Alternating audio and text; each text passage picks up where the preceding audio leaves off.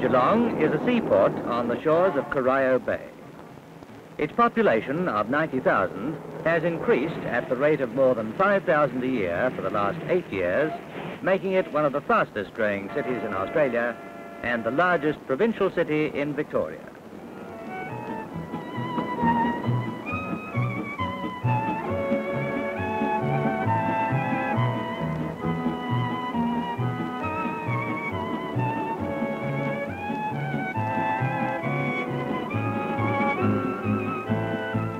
The new buildings, the busy streets, and up-to-date stores and shops reflect the city's prosperity, for Geelong is a centre of primary and secondary industry in one of the richest and most productive land areas in Australia, the Western District of Victoria.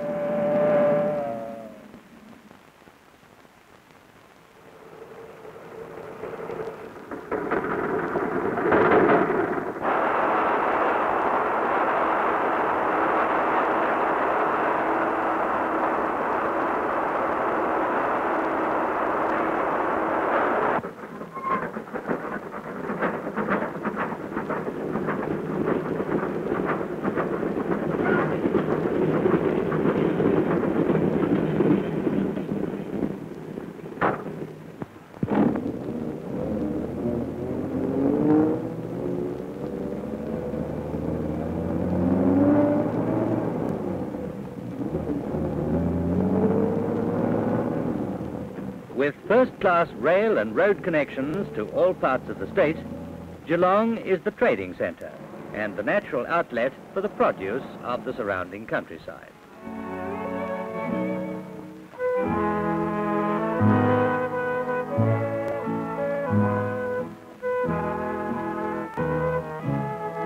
It's the second city of Victoria, and apart from the state capitals, one of the biggest in Australia. Geelong was declared a city in 1910, and its adopted motto, by the right use of God's gifts, is suited to a city which has made good use of its natural endowments.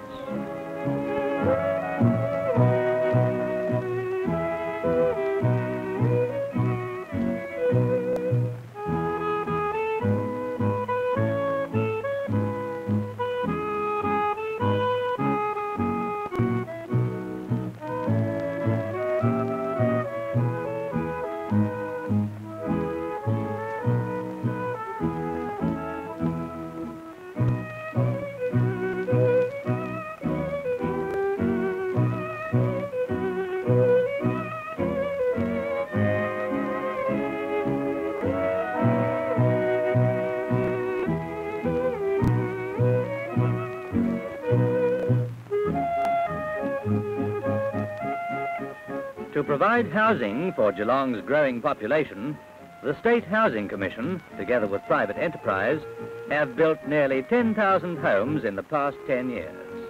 And the building rate continues with the growth of the city.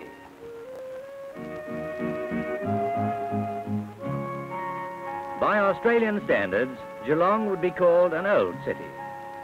Yet, little more than 100 years ago, this was virgin country known only to the Aborigines. The first settlers were looking for good sheep country. They sailed from Sydney and from Hobart and landed their flocks on the protected shores of Corio Bay. Close by, a little settlement grew, a place they called Geelong, after the Aborigines' name for the area.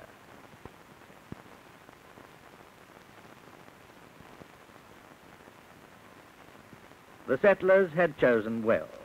Within a few years, the name of Geelong became famous as the home of Australia's finest wool clips.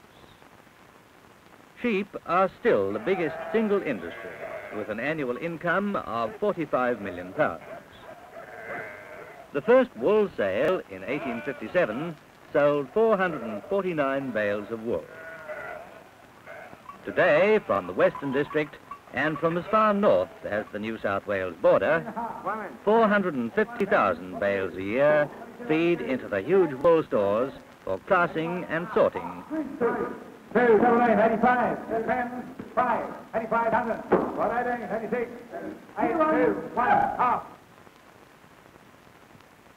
Fat stock and dairy cattle supply meat and dairy produce for the Geelong market, as well as boosting the export trade. The dry, mild climate is well suited for bloodstock studs too, and many well-known Australian racehorses have been bred in the district. One of Geelong's more unusual industries is the Leopold bulb farm. From specially bred strains of ranunculus, tulips, anemones and hyacinths, corms and seeds are collected and packed for dispatch all over the world.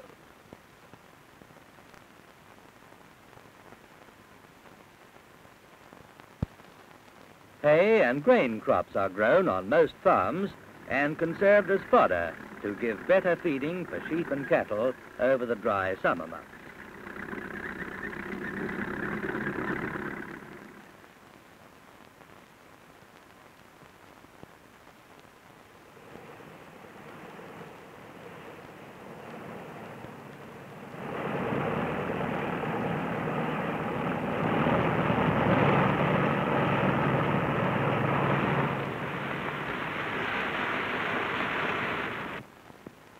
Geelong is the largest shipping terminal for the Victorian wheat crop. 30 million bushels are exported annually, more than half of Victoria's total wheat production. 24 million bushels can be stored in the huge grain silos on Corio Bay for export to the world's markets. The products of primary industry have long been the basis of Geelong's prosperity. But the city's rapid expansion in recent years is due more to the growth of secondary industry. New buildings dominate the city skyline. Great industrial plants have been built along the harbour foreshores and in the nearby countryside. In 10 years, power consumption has increased from 36 million to 140 million kilowatt hours per year. The city that was built on wool and wheat now employs 20,000 workers in secondary industry.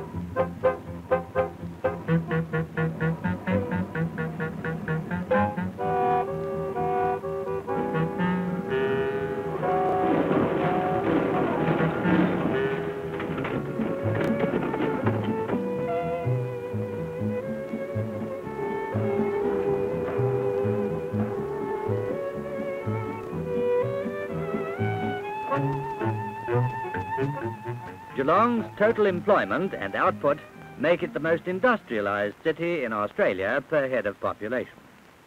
There's plenty of space for further industries and plenty of power for new industries and homes.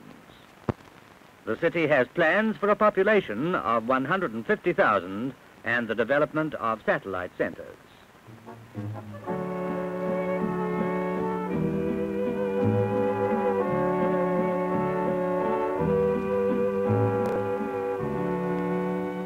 One of the main reasons for Geelong's rapid development is the improved port facilities.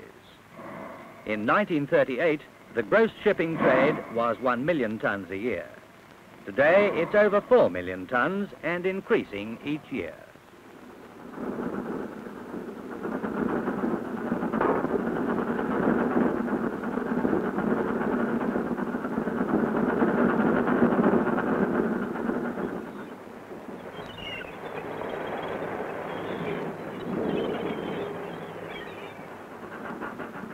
The Harbour Trust has widened and deepened shipping channels, built wharves and cargo sheds, provided land for new industries and built new heavy-duty cranes and tugs. The port of Geelong is today a deep-water port for the ships of the world.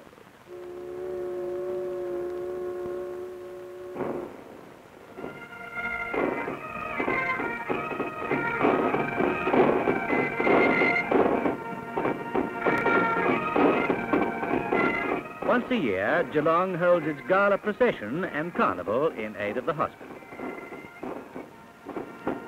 The temperate climate offers opportunities for sport and recreation the whole year round.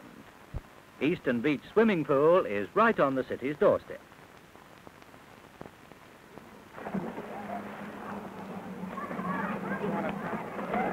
Only a few miles away are some of the best surfing beaches in Australia.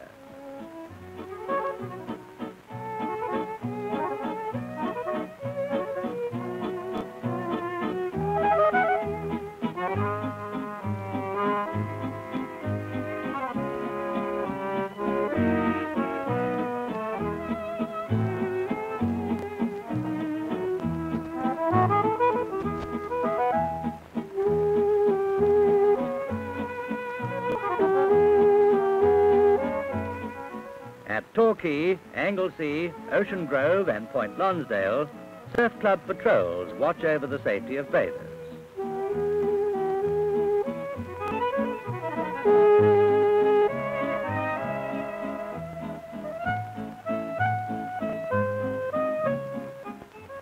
The protected waters of Corio Bay provide ideal conditions for the Royal Geelong Yacht Club.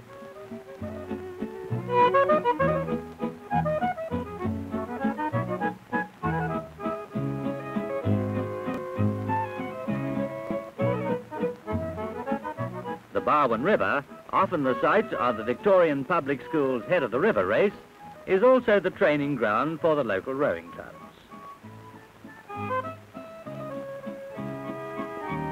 Close to the city, there are recreation grounds catering for all forms of sports.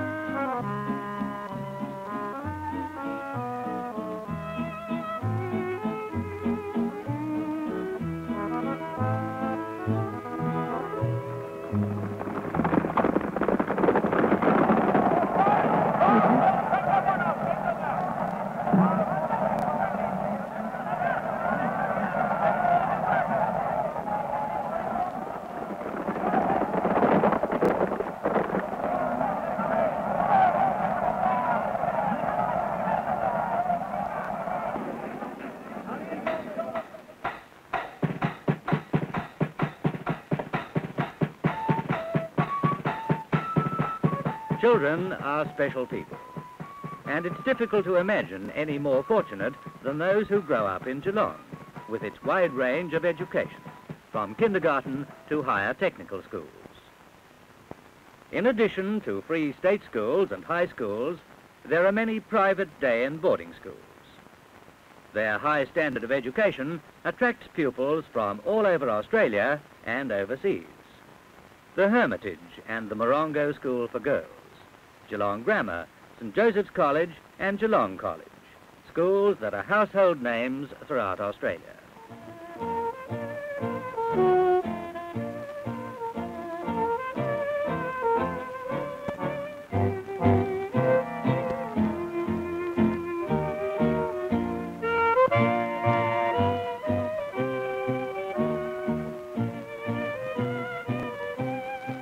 The Gordon Institute of Technology has 1,300 students receiving higher trade and technical training. The institute has the only textile college in Australia carrying out full-time diploma courses and has many overseas students among its pupils.